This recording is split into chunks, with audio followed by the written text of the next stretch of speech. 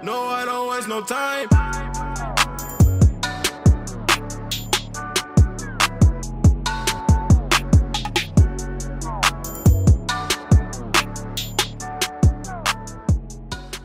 How you doing, guys, and welcome to a new video. For those of you that are new to the channel, my name is Joshua Dangle George, a social media marketing online coach, and I got this question in the Facebook group, the Lifestyle Design Community. For those of you that are interested in social media marketing, interested in starting your own agency and want to know how to get started, I have a free beginner course in there that literally teaches you, how to reach out to clients, how to get clients, how to get results, and so on and so forth. So feel free to check that out. It's in the free Facebook group. Link is in the description box down below, or on my YouTube channel, on my channel header. If you click on that link, it will basically take you to the same place. But anyway, in the free Lifestyle Design Community, I got the question, what to do if you can't get sales for your e-com clients. So of course, within social media marketing, you've got lead generation, and you've also got e-commerce, and then this question is related to e-commerce. So what to do if you can't get purchases for this e-com client.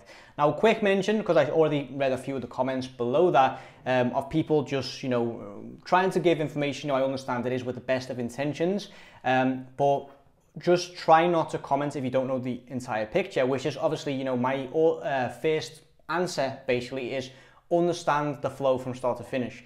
If you are not getting sales, what is it? Is it that the website's not converting? Is that there's something on the website that is just not enticing enough? Is it the advertisement? Is it the audience? Is it the copy? Is it the image? And so on and so forth. You need to understand where in the flow you are going wrong, okay? And you need to also understand the entire buyer's journey. So first of all, when you place an advertisement, obviously you set up that campaign within Facebook. You tell Facebook what audience you want to target. You show Facebook, the copy that you want to use. You import the image that you want to use, and then Facebook basically runs that campaign.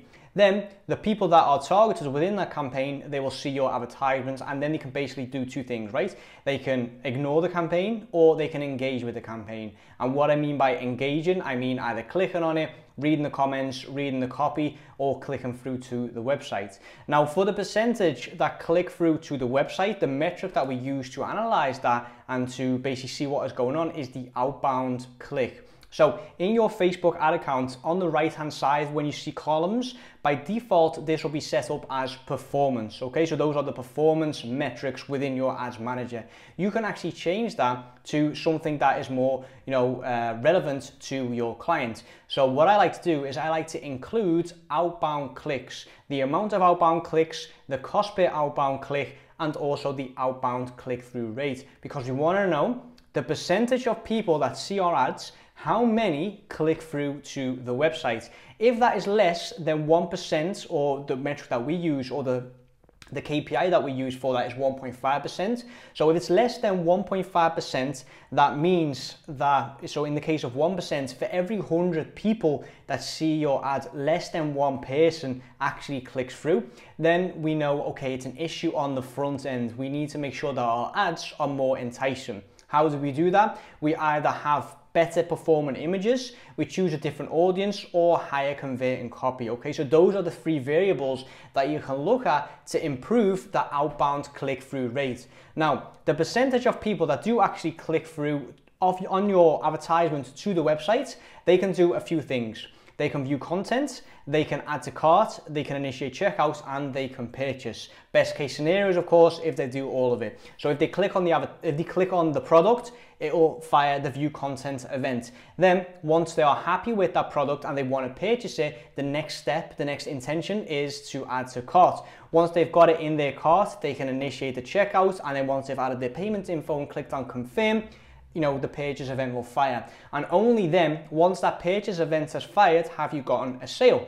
But prior to that, like I said, there's content views, there's add to cart, there's initiate checkout. So just because you haven't gotten a purchase, which is the last part of that flow, doesn't mean that the entire campaign is a waste of time, or the entire campaign does not convert. So like I said, on the front end, it could be that the outbound click-through rate, the percentage of people that see your advertisements and click through to the website, is too low. So on the front end, you're losing a lot of people. The drop-off is on an ad level. The next step is view content. So if you notice that, for example, 1,000 people click on your advertisement, but of those 1,000 people, only 100 view content, which is obviously, you know, a 90% drop-off rate, then you know, okay, the view content fires on the product page, which means that the home page is not enticing enough. Maybe the button to view the products is below the fold. Maybe the loading speed of the website is, you know, it's too slow. You know, it's really, really low. So people that are waiting for the website to load get impatient and they leave the website, so they never actually view the products.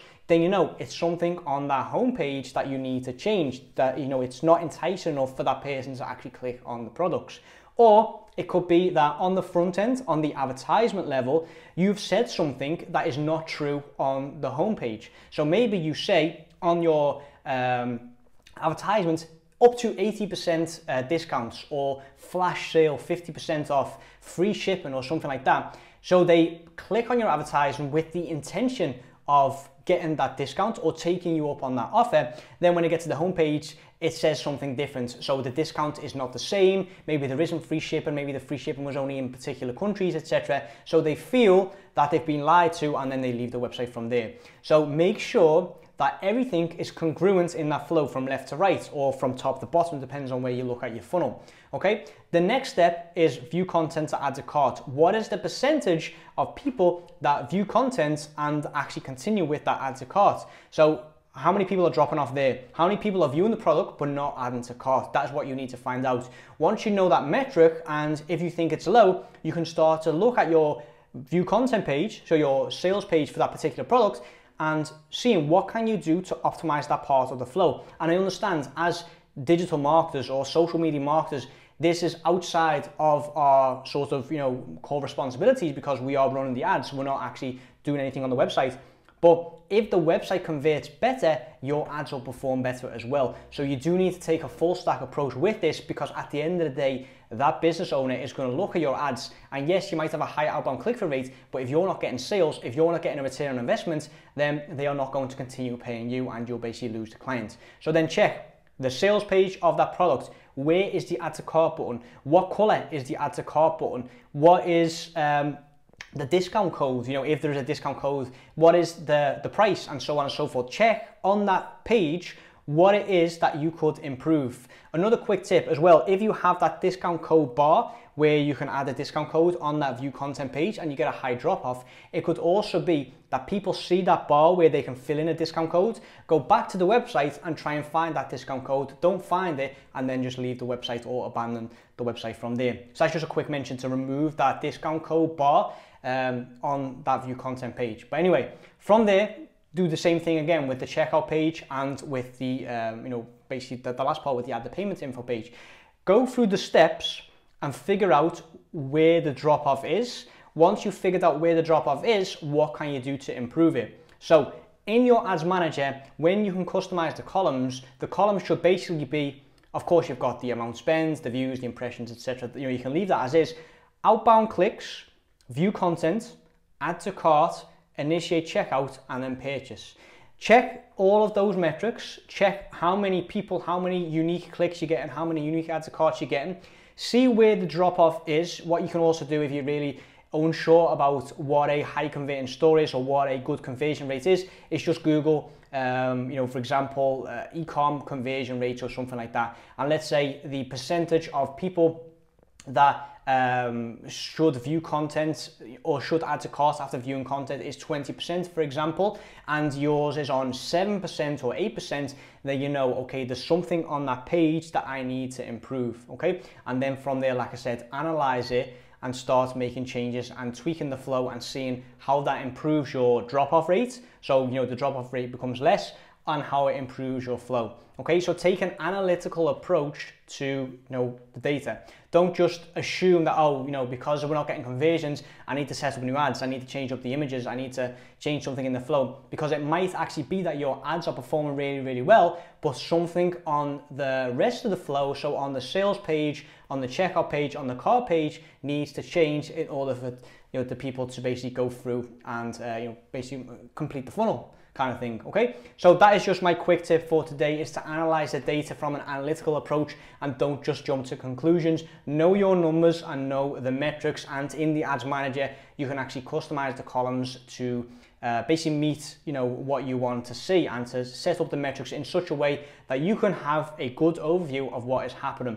You can also do this in the analytics tab. So if you go to analytics of that particular ad account, you can actually select the events that you want to view, and then you'll basically get like a little funnel as well from left to right. So feel free to check that out. Anyway, that is it for today's video. Hope you enjoyed it. Hope you got something out of it. Short and sweet. So like I said, I hope this was jam-packed with value for you guys. Hope this was a little golden nugget to start off your week. Like this video if you got something out of it. Comment down below what you'd like to see from my channel next. Subscribe to the channel for more, and I'll see you all in the next video.